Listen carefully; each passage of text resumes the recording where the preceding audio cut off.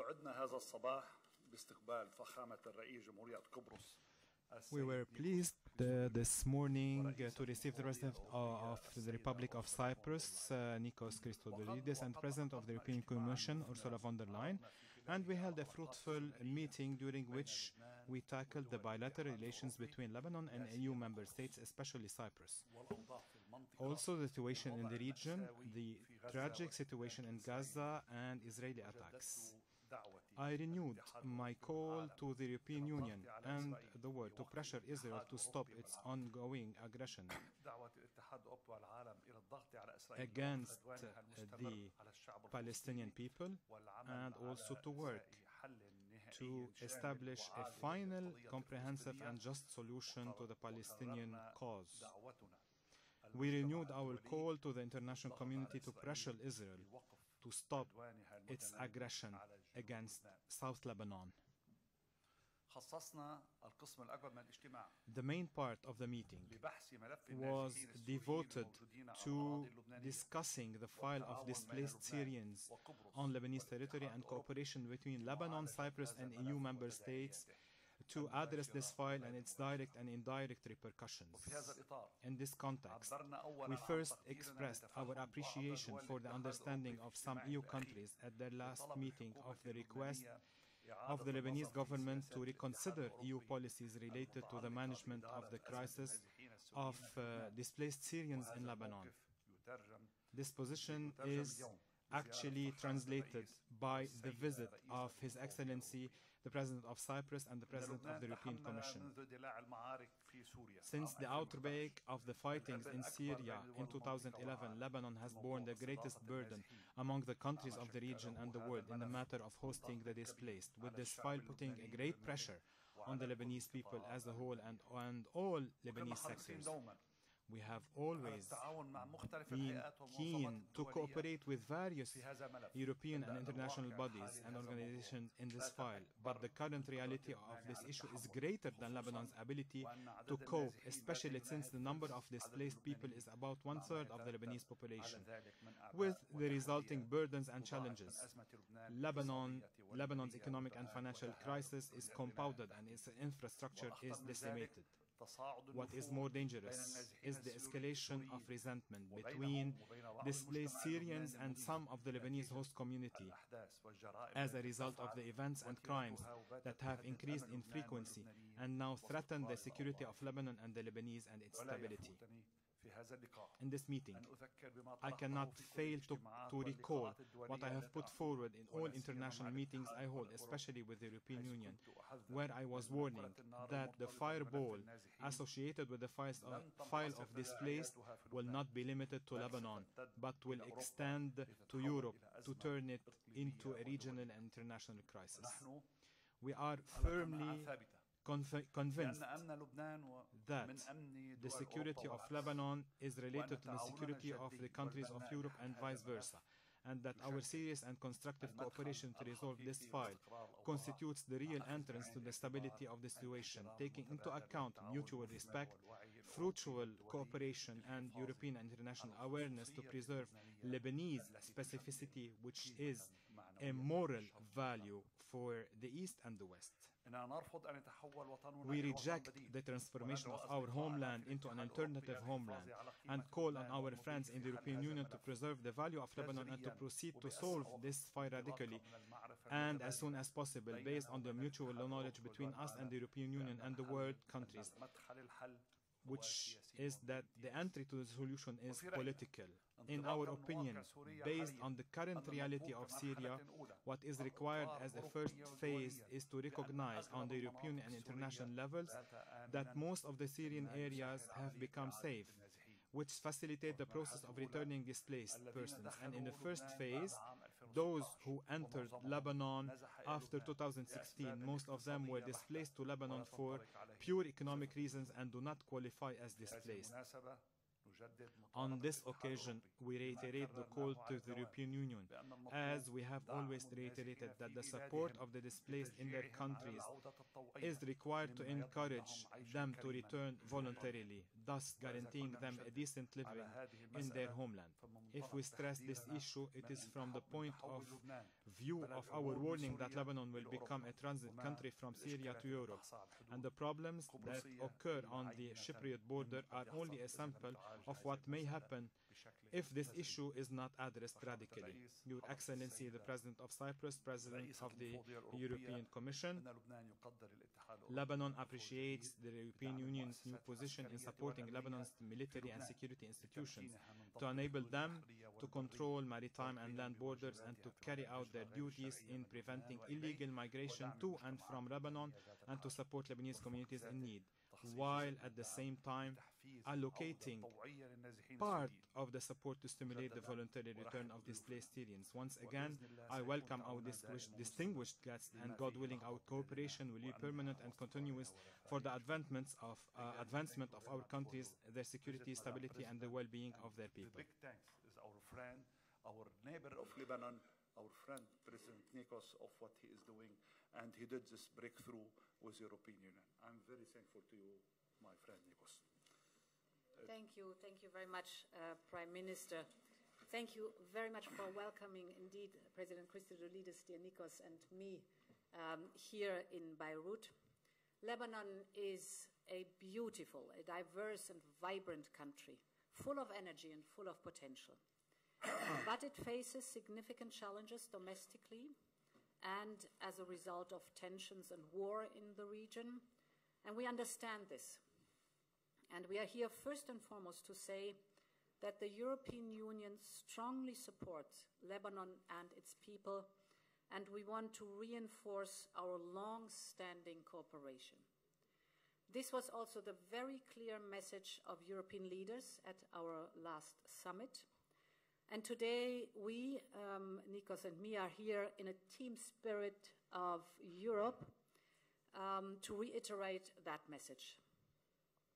Today we discussed how we can strengthen our political and economic relations and support the security and stability of Lebanon.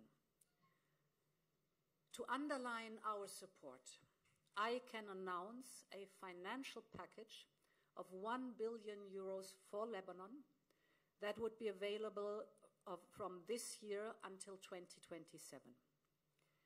We want to contribute to Lebanon's socio-economic stability, first by strengthening basic services, investments in, for example, education or social protection, investment in health for the people in Lebanon. Second, we will accompany you as you take forward economic, financial, and banking reforms. These reforms are key for the long-term improvement of the overall economic situation of the country, and this would allow the business environment and the banking sector to regain the trust of the international community and thus enable private sector investment. Lebanon needs and deserves a positive economic momentum to give opportunities to its businesses and its citizens. Third element, security and stability are also key for these investments. We will support the Lebanese armed forces and the general and the internal security forces. This will be mainly focused on providing equipment and providing training and the necessary infrastructure for border management. In addition, it would be very helpful for Lebanon to conclude a working arrangement with Frontex, particularly on information exchange and situational awareness. Fourth, to help you in managing migration, we are committed to maintain legal pathways open to Europe and resettle refugees from Lebanon to the European Union. At the same time, we count on your good cooperation to prevent illegal migration and to combat migrant smuggling. Finally, We understand the challenges that Lebanon faces with hosting Syrian refugees and other displaced persons. It is vital to ensure the well-being of the host communities and Syrian refugees. Since 2011, the European Union has supported Lebanon with 2.6 billion euros, not only for the Syrian refugees, but also for the host communities, and we will continue to do so. We will also look at how we can make the EU's assistance more effective. This includes exploring how to work on a more structured approach to voluntary returns to Syria in close cooperation with UNHCR. And at the same time, there needs to be strengthened support from the international community for humanitarian and early recovery programs in Syria. I would like to finish by focusing on the conflict in Gaza and its impact on Lebanon. We fully support all efforts to reach a ceasefire and release of all hostages. And we have just increased further and our extensive humanitarian aid to Gaza. Ultimately, we need a peace process towards a two-state solution. It is the only solution that can bring lasting peace and stability to the Middle East. And in the meantime, we must continue to work towards a de-escalation of conflict. And we are deeply concerned about the volatile situation in South Lebanon. What is at stake is the security of both Lebanon and Israel. The two cannot be disassociated. So we call for the full implementation of the UN Security Council Resolution 1701 by all parties. This needs to be part of a negotiated diplomatic settlement. Here too, the Lebanese armed forces are critical, and the European Union is ready to work on how to bolster their capabilities. Dear Prime Minister, to conclude, let me assure you that you can count on the European Union's sustained support for Lebanon and its people. It's a long-term partnership and friendship. The bonds between Lebanon and Europe are deep, and they are strong. It is these bonds that will continue to drive our cooperation, and thanks again for having me here and for being such a fantastic host. Thank you very much. Thank you very much, Madam President. Now let's see. Your turn. Dear Prime Minister, dear Ursula, dear friends, it has been less than a month since my last visit to Lebanon. And today I'm very pleased and privileged to be here once again, this time together with the President of the European Commission. Let me start by thanking Prime Minister for his warm hospitality, always in Lebanon. Lebanon is Cyprus' geographically closest neighbor, and we share traditionally very warm and very friendly bilateral relations. And being here today, I want to repeat this, feels like being home. Dear friends, I'm honored to be part of this day because I consider it as a historic day. I feel very pleased that following relevant consultations, I'm here together with Ursula for the announcement of a comprehensive support package for Lebanon and the Lebanese people. As the President of the Commission I mentioned, the package includes inter alia assistance for developing various programs for the Lebanese people, for the Lebanese armed forces, the Lebanese security, anti-smuggling actions, border control and management, support for Lebanon economy, and many more. I'm very confident that this package announced today will help enhance the capacity of the Lebanese authorities to handle various challenges, including, of course, controlling land and maritime borders, ensuring the safety of its citizens, first and foremost, fight against people smuggling, and continue their fight against terrorism. I would like, and dear Ursula, I would like to thank you for your leadership, your foresight, and decisive action. We are very crucial in making sure that this package will become a reality and that it will be announced swiftly as development in this region, in our neighborhood, made it very time-sensitive for the European Union to respond. So thank you very much. Dear friends, let me be clear. Today's visit and announcements are not only very important in terms of substance, they are also very important in terms of symbolism. Today, the European Union, Ursula is the first president of the European Commission visiting Lebanon. So there's also the symbolism. Today, the European Union clearly states that it's actively present and that it will continue to be at the side of Lebanon. Today, we are taking an important step in making Lebanon stronger. We are also taking an important step in further strengthening the bond between the European Union and Lebanon so that we can better address joint common challenges. Cyprus and myself personally have been one of the strongest proponents for further enhancing of the European Union-Lebanon relationship, and today I'm very glad that it's substantially moving forward. Dear friends, due to the proximity to the region, our flight Ursula was 20 minutes, approximately 20-25 minutes. Cyprus has a deeper understanding on the issues and the challenges that you are facing, Lebanon is facing. Their reverberations are also directly affect Cyprus as well as the European Union. The long-standing conflict in Syria has increasingly negative effects on Lebanon and its people. And while we commend the Lebanese government for hosting a large number of Syrian refugees for more than 12 years, we are also fully cognizant of the enormous pressure that this creates to your economy and to your society. I want to assure you that Lebanon's efforts are not taken for granted.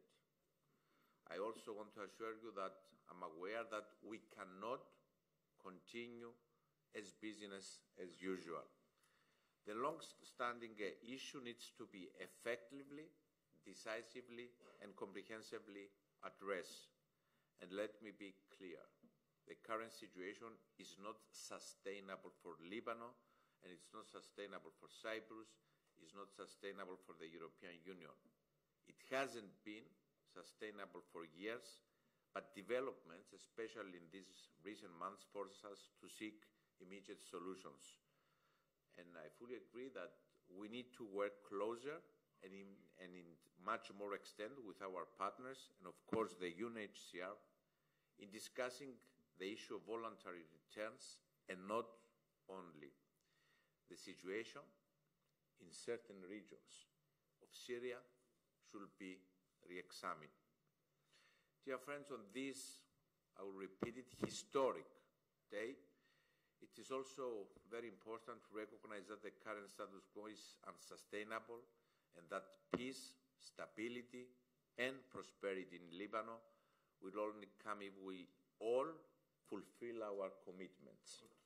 In this context, I underline the importance of actively engaging to potentially restart the conclusions for the conclusion of the discussions for the conclusion of the partnership priorities between the European Union and Lebanon, to facilitate cooperation at operational and technical level between Lebanon and Frontex, to implement the necessary and thorough reforms in line with the IMF request, and here the European Union can really help you, and I'm talking having experience from the support that we received from the European Union back in 2013 with economic challenges in Cyprus, and to also address the issue of accountability.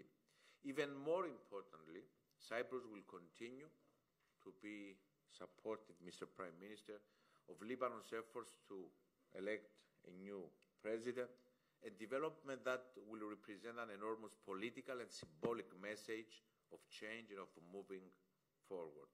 And I'm sure that Lebanon will do its part and will do our own part.